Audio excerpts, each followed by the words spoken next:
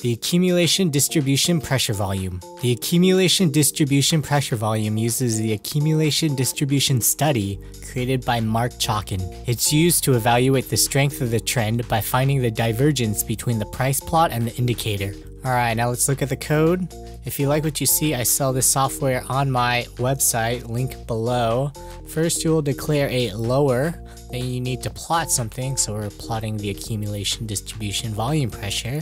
Then we're calling on the total sum, and if you don't know what the total sum is, it returns the sum of all the values from the first bar to the current. So with my software, if you can't remember some of the functions or what it does, you can type it in, click these three dots.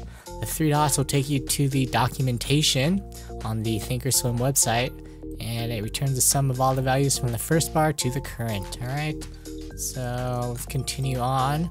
Then let's look at the if logic. So if the high minus the low is greater than 0, then we want it to run this. But if the high minus the low is less than 0, then we want it to return false or nothing. Alright, and then I also plotted the 0 line. This is not included in the default settings. Alright, now let's import the code into thinkorswim. So we will select all.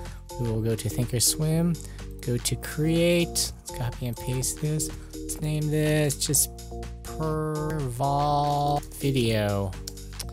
And click OK, click apply. But before that, let's change some of the values.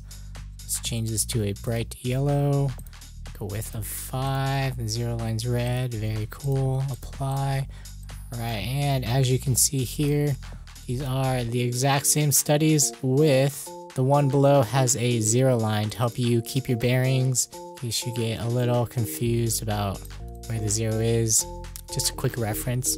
Thanks for watching, guys. That's it. If you have any ideas for a scanner or indicator, just leave them in the comments below and I'll try to make a video about it.